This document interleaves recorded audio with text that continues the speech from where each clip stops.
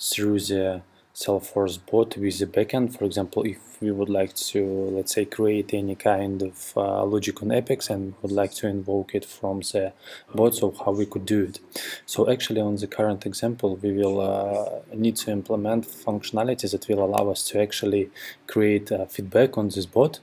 And here you could see a preview of this bot, and when we select this option from menu, it's showing for us a couple of questions, like if you would like to continue with feedback, click yes.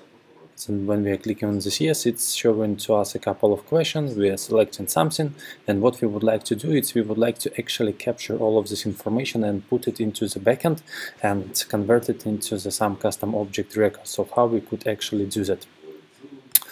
So first of all, we created option in our menu with feedback on this bot and how it's look like. So here you could see those decisions with the questions, like we are performing actual message and we are asking for additional question, like what you would like to do. Should it be yes and you would like to continue with your feedback, or should we just stop there? So once we are creating this question, so we are selecting into what variable we would like to actually capture customer answer, and we are putting it here. And here we're just making sure that we just hard coding to values that we would like to provide to customer to select.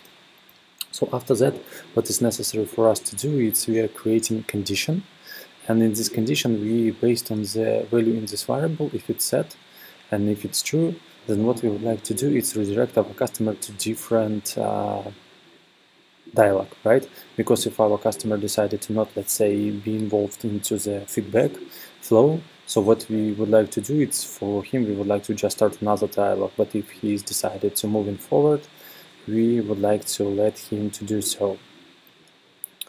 So once it's done, here we have additional submenu with feedback on this bot and how it's look like.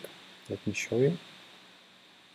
So this specific menu actually contains flow, which is related to possibility for us to be able to interact with our customer to actually ask all of these questions. Like, for example, if information was useful for you, we are capturing it into separate, in our case, string variable and providing necessary options.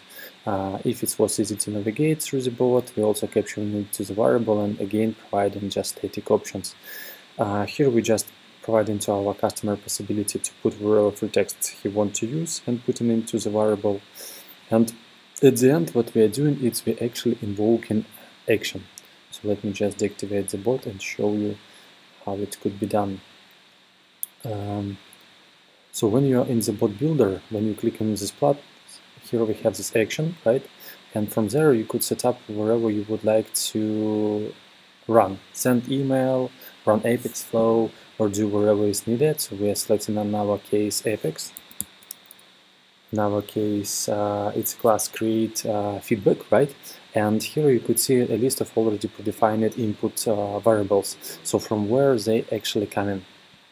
So let me jump to the class, and here we could see our class, and here we have wrapper class for all input parameters, and all of them are marked with invocable variable. And here we have a marker that allowing us to understand if the current parameter is required or not. And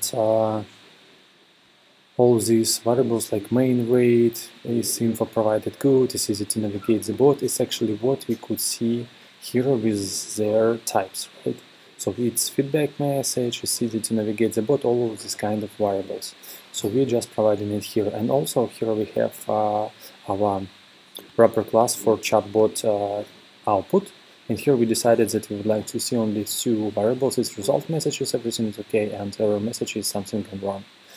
And here, when we just select variables, we could select it from the variables that we created on top. So for example, here you could see that we use feedback text message for the message, and all these variables that we just prepared. And here also what is possible for us, to, for example, when we have to provide any kind of context information, you could see that bot out of the box contains the following, let's say, standard system variables, right?